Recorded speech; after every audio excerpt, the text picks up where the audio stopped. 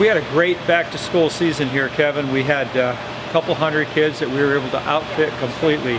Backpacks and all the school supplies and get them on their way.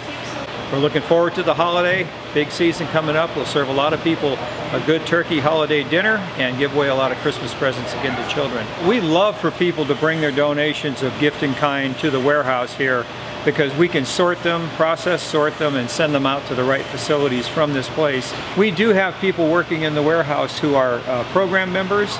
They come in here and put in a shift because all of our program members have job assignments at the rescue mission. So it's a great training ground.